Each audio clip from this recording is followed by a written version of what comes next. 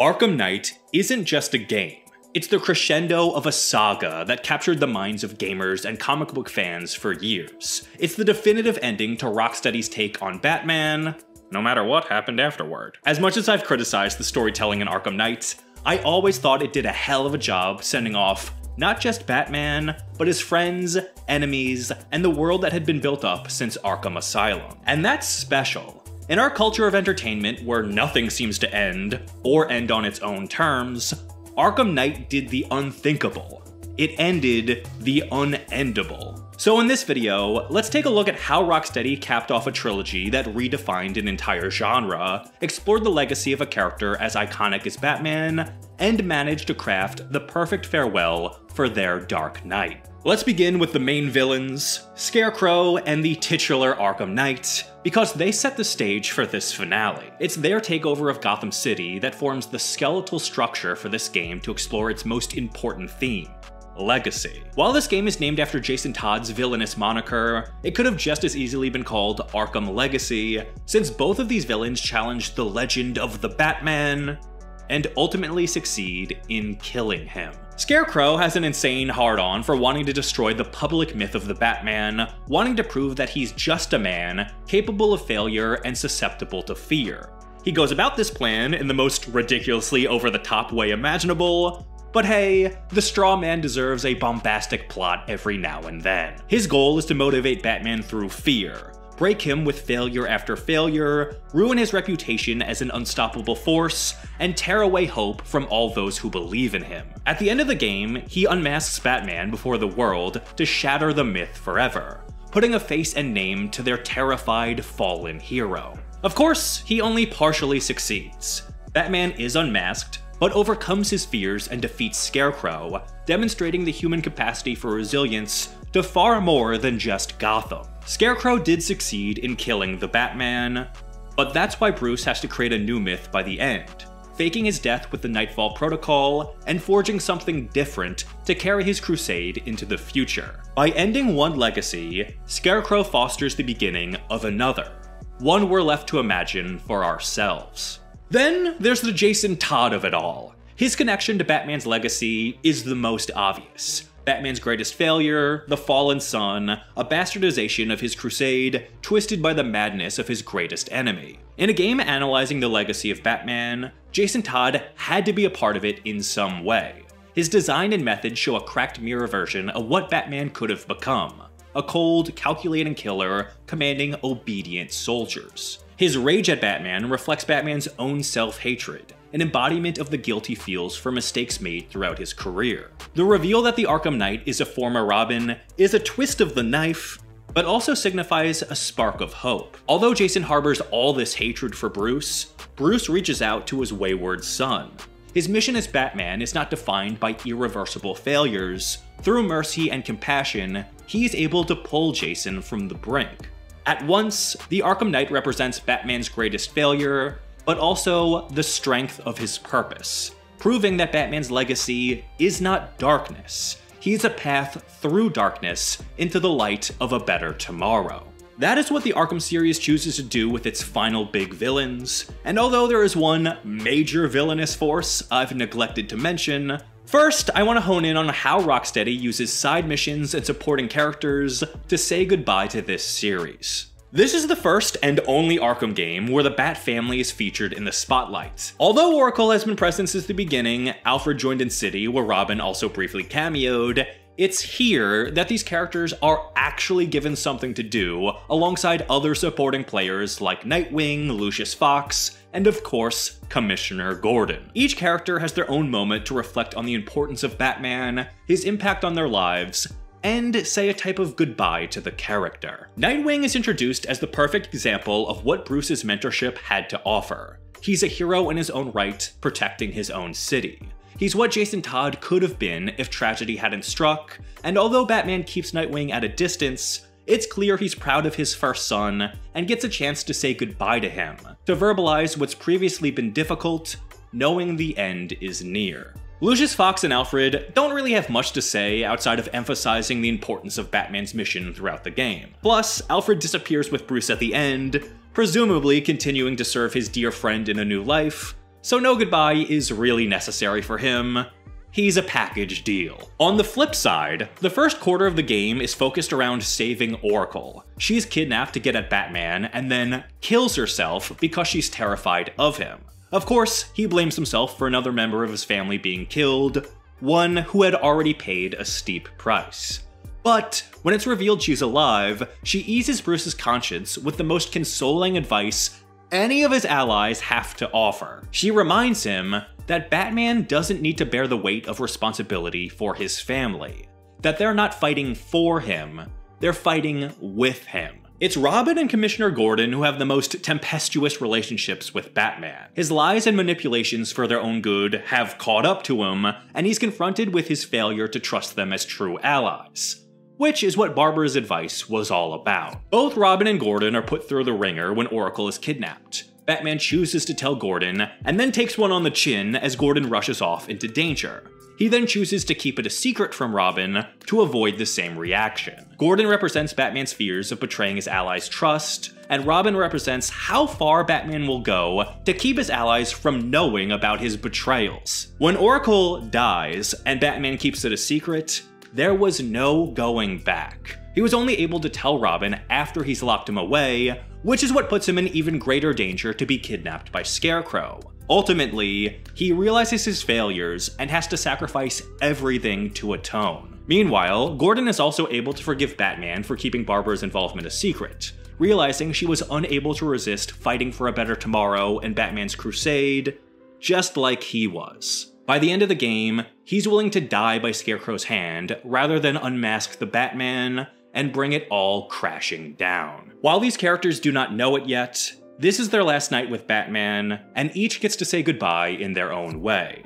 But the game goes so far as to tell us a little bit more about where their lives go afterward. Barbara and Tim are married, while Robin begins his solo career protecting Gotham. Gordon is running for mayor, Nightwing and Lucius have teamed up in a vigilante operation, and Jason has taken up crime fighting in his own way. The world goes on without Batman, but his influence and mission live on in each of them. They say a hero's only as good as their villains. Well, I submit that's true for the Arkham series as a whole. Over the course of 4 titles, this universe featured an expansive roster of foes for Batman to punch in the teeth.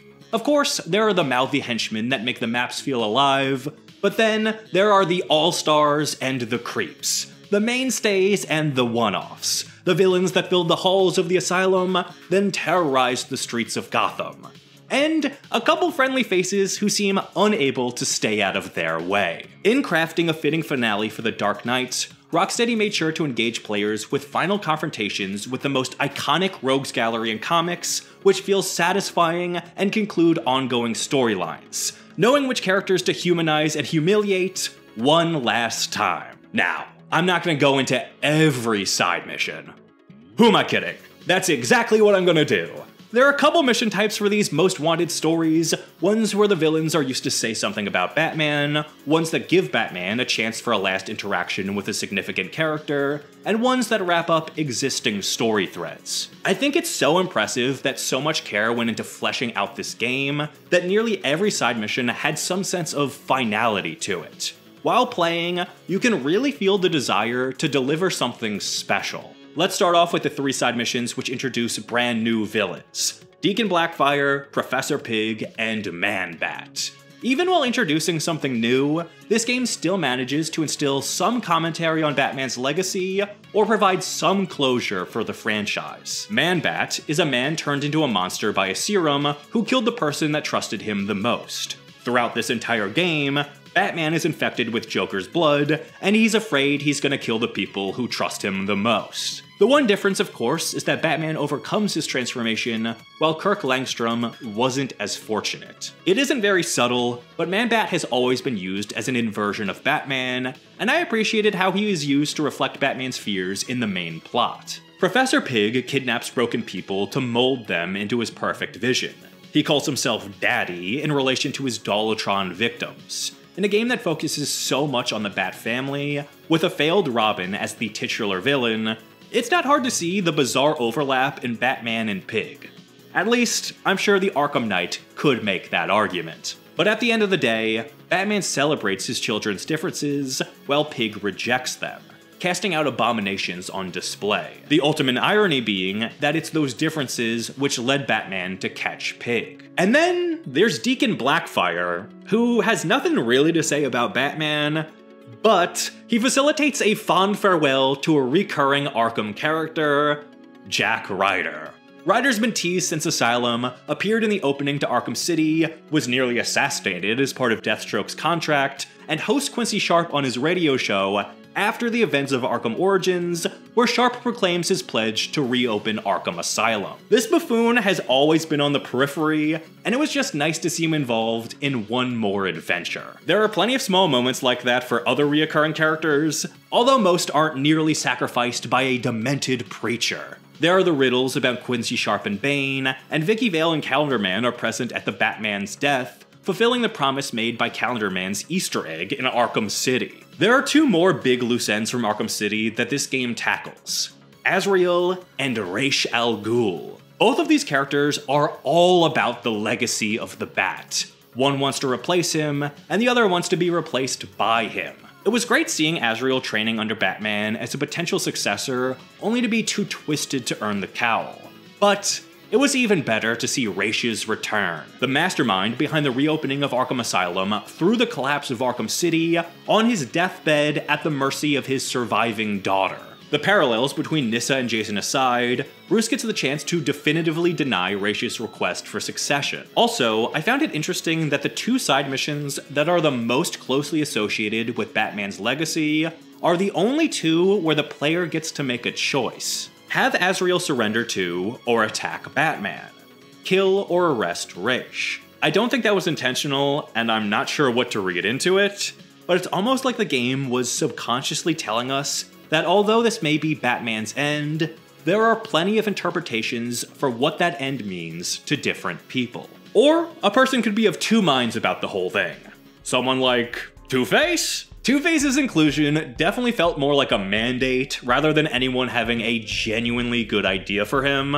Like, the decision to include him was a shrug. I feel that's how Penguin and Riddler were discussed as well. Despite technically being involved in the major plot, they really aren't. There's nothing brand spanking new done with these characters, but at least Penguin and Riddler show up in the main story. Two-Face doesn't even get that. However, what they did with Two-Face was a fine enough farewell. Arkham Batman never really interacted with him besides this iconic scene. Two guns, bitch! But the two don't even exchange one line between each other in the story of Arkham City. So although Harvey just retreads his origins and alludes to the long Halloween on an intercom, it was a way to harken back to the early days of Batman and one of his first failures. Plus, the dialogue if you catch Two-Face after the Batman identity reveal is a nice touch, with Two-Face commenting on the duality of Bruce Wayne. I think the Penguin and Riddler missions had a much greater impact. Somehow, Penguin gets an even shallower arc than Two-Face, but his omissions allow for the only Bruce Wayne and Dick Grayson interactions in the entire series, spurring on Batman's heartfelt goodbye to his first son. Riddler does something similar, but at least he has an arc, and he definitely completes it. He's fully gone off the deep end, and I love his descent throughout these games. But the real star of the show here is Catwoman. I'm just a sucker for old Selina, and once she's freed, Batman gets his truest goodbye of the game. He finally kisses her and explains to her more of his post-Nightfall plan than he explained to anyone else. The Joker hallucinations even use Batman's visits to the orphanage to comment on his history with Catwoman and guilt over Talia, adding a greater sense of tragedy to his relationship with Selina, as if to say that Batman is forever destined to these doomed love affairs. Next up, there are two villains the game was surprisingly eager to include, and two others that felt like they were included because someone held a gun to Rocksteady's head. Firstly, Mad Hatter and Firefly. I love me some Hatter, but I have no idea why he's in this game, other than Rocksteady loving him too. He gets to lead Batman down one last trippy level that serves as a little homage to the history of the Arkham series. It's a cute, but very surface level trip down memory lane. And then there's Firefly, who makes his Rocksteady debut after first appearing in Origins, one of the few direct references to that prequel. Firefly's missions are even more surface level than Hatter's. However, his relevance to Batman's legacy comes in a companion mission. Fire Chief Underhill is a man willing to break the law to help his people. He means well, but is ultimately a criminal. This is a bizarre subplot, unless you consider Underhill as an analog of Bruce Wayne. In a way, Underhill represents what would have happened to Bruce if he hadn't faked his own death. To his people, Underhill is a hero, but to the law, he's still a criminal. Could Bruce Wayne really continue to operate as usual after this game? No way. Underhill is a glimpse at his potential future. Then there's Deathstroke and Hush. The two villains Rocksteady had no clue what to do with. These feel more like wrapping up loose ends than anything really satisfying, but they still serve the overall farewell to the franchise. Hush ties up the major loose end from Arkham City in a way that no one wanted, but at least Rocksteady realized they couldn't just have Hush not be in this game. They gave us some closure. Like Firefly, Deathstroke debuted in Origins, but this is Rocksteady's first crack at the character. On paper, his role is pretty cool. And for the sake of this video, let's leave the conversation on paper because it's the sentiment that counts. Right? Right? Deathstroke takes over for the titular villain in a final act twist, promising a rematch between the toughest son of a bitch who ever tussled with the B-Man. It's been more than 10 years since that fateful duel, the sun's setting over the saloon, and people have gathered in the town square to watch this showdown. Oh, Batman bashed him real good, and he's down for the count. This is just a macho Bat moment that shows the big guy still got it, while wrapping up a pseudo-rivalry with Deathstroke. Same as with Hush, I guess it was just nice to see him off. And finally, two of the more sympathetic side villains, Killer Croc and Mr. Freeze. I realize I misspoke earlier. Nightwing and Batman take part in the Killer Croc mission together, but it's much more focused on the villain than their relationship. Here, Killer Croc gets a surprisingly tragic send-off, which is following up another plot element established in Origins, his continuing mutation. Although Croc was introduced into the series as a horror creature, eating hands and living in the sewers,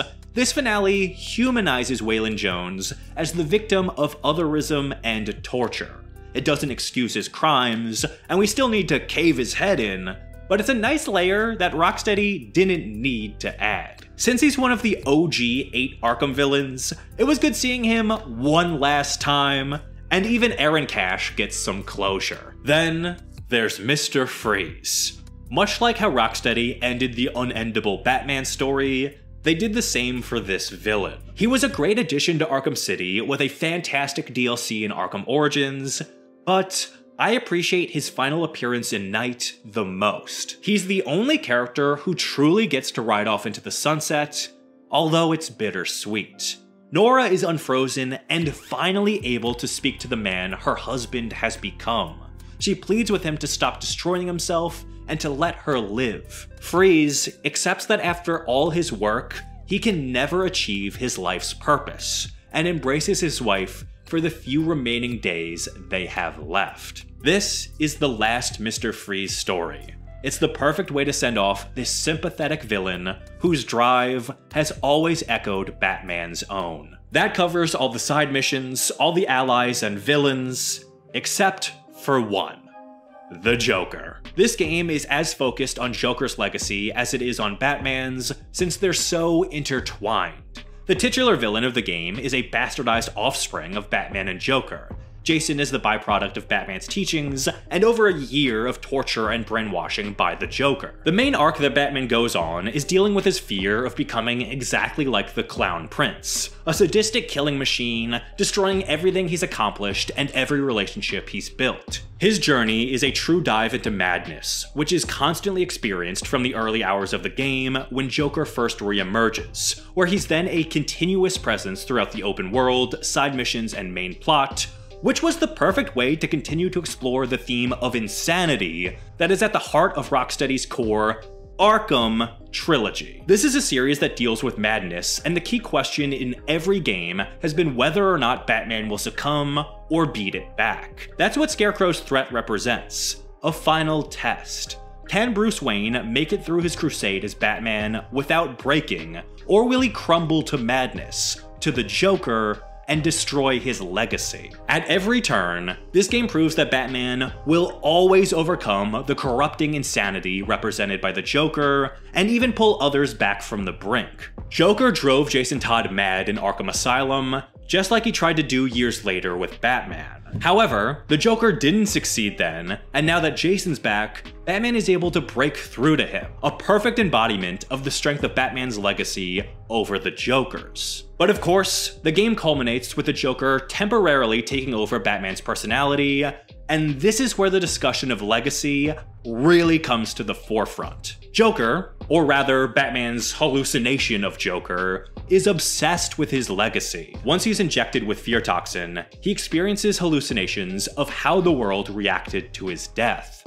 They barely noticed. Vision after vision torments the Joker. The idea that his grave is overgrown by weeds, that no one but Harley attended his funeral, that his exploits have fallen out of Gotham's collective memory, make him furious and afraid. Joker stands alone in a field of Batman statues, unable to destroy the legacy that has been carved in stone, no matter how hard he tries. Then, he is beaten back into the recesses of Batman's mind, locked away in the dark, never to be revered or remembered. The Joker's legacy is harmful and dangerous. It's not something people will cherish and hold on to, because it offered no hope for a better tomorrow. Although the Batman died on Halloween, his legend will always live on.